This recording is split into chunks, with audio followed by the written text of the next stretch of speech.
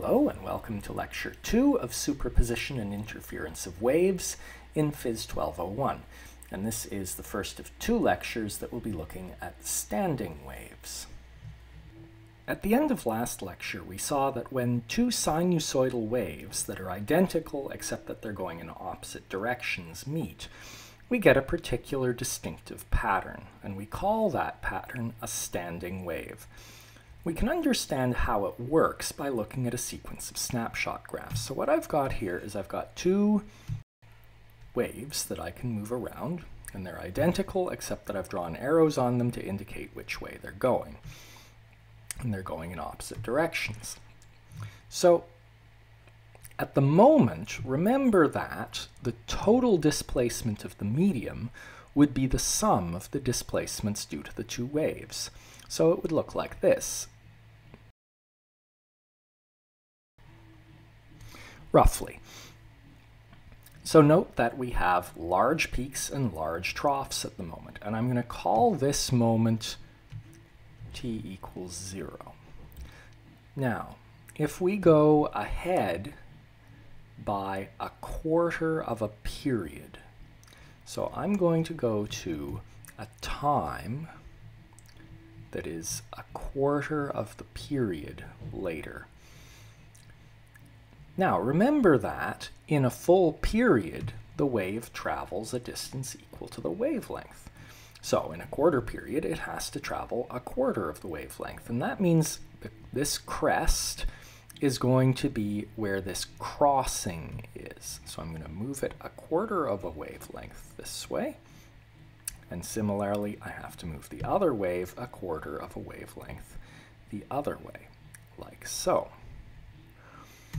And if you now look at what the total displacement would be, well, look here, we've got crest on top of trough, that's 0, 0, and 0 is 0, crest on top of trough, and so on. And in fact, no matter where you look, they're mirror images of each other. They're going to add to 0 everywhere.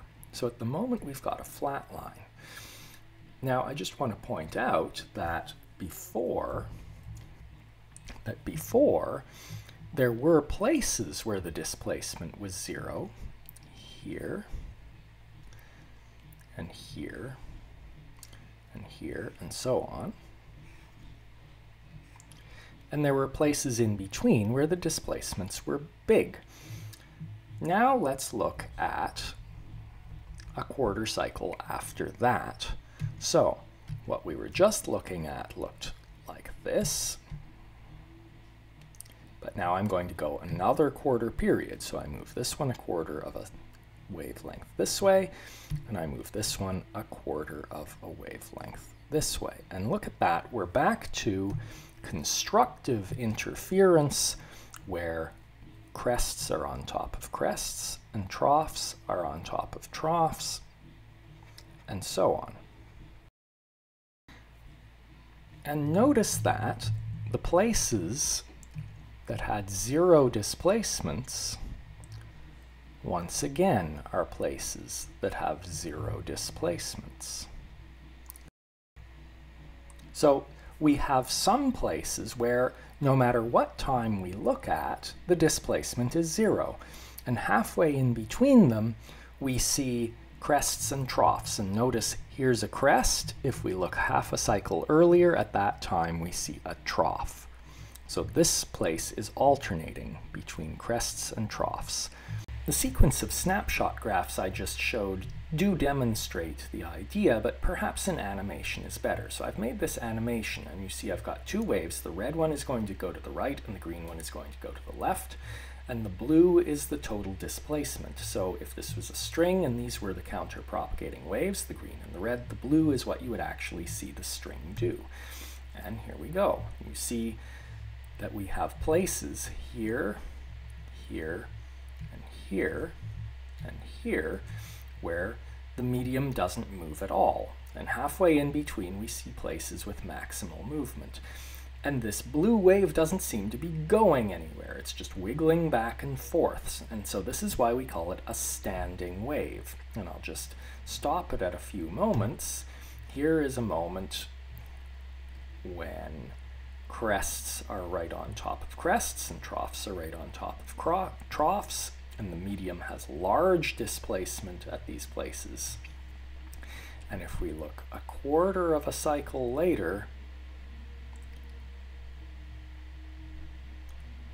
here, roughly, we see very little displacement. It's useful to be able to draw a representation of a standing wave that gives an impression of all of this.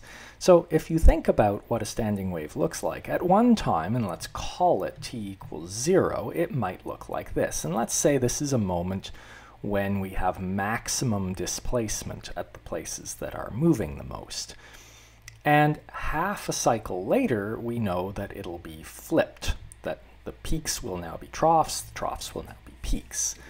And so the way we draw it, just to give this impression of a standing wave, and it helps us to talk about them, is that we just superimpose those two like that, and this is how we will typically draw a standing wave.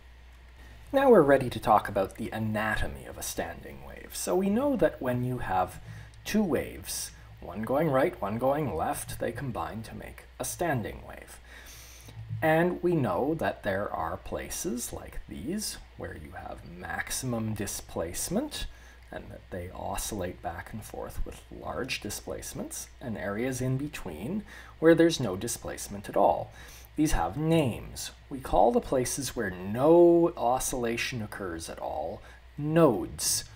And the places where maximum displacement occur are called antinodes.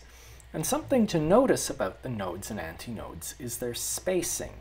That if you superimpose one of the waves that makes up this standing wave on here and look at its wavelength, you can see that one wavelength carries you the distance between not the next antinode from where you start, but the one after that. And so the distance between antinodes is half of the wavelength, and similarly the distance between adjacent nodes is also half a wavelength. Now we come to an idea which looks sort of trivial, but turns out to be really, really important. Now for some reason I find students have trouble with this idea, but right at its core, if you look at what we're talking about here, this is very simple. So here we go. It's an idea called path length and path length difference. So let's think about a wave that has just been emitted from this source. And we want to look at this wave's arrival at some point A. So let's track the leading edge of this wave. Well, very simply, the wave moves along and eventually it arrives at A. And the distance that it traveled, which is just from the source directly to point A, is called the path length.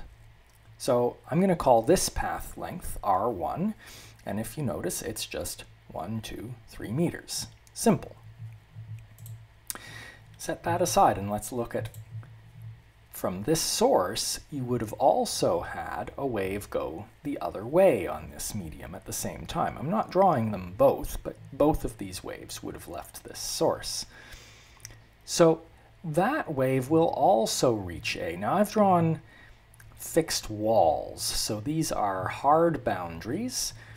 That's just so that it's clear where the ends of this medium are. So this wave will travel this way, and it'll reflect off of this wall and travel back the other way, and eventually arrive at point A. And when you calculate a path length, you have to take into consideration the full path that the wave has traveled. This wave has traveled this way first and then back that way. And so the path length, which I'll call R2, would be this 2 meters and this 5 meters, so it would be 7 meters.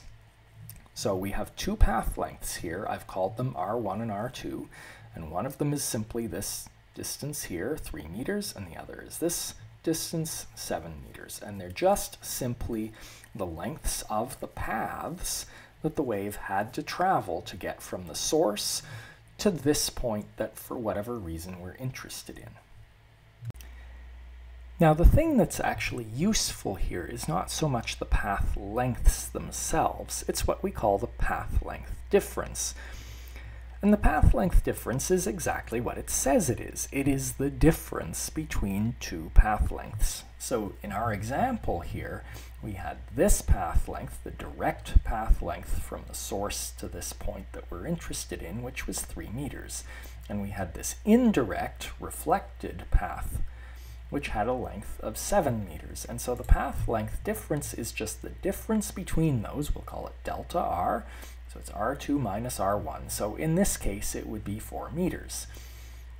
And I'll just note I chose to make it r2 minus r1 so that it came out positive. There's nothing fundamentally right or wrong about it being positive or negative. For our purposes, we aren't generally going to be concerned about the sign of it. So I'm always going to tend to choose to calculate it so that it comes out positive. Now, let's suppose that we have a source sending out sinusoidal waves, and our system here, I'm going to say, goes from 0 to 8 and has free ends. So waves arriving at 0 or 8 will reflect without flipping. If I'd made them fixed ends so they flip, there's an extra complication, and so we won't think about that. Now, what we want to know is whether this point that I've indicated here as A is a node or an antinode. So first, look at this. We have a direct path length, so waves leaving the source directly get to A with a path length of 4 meters.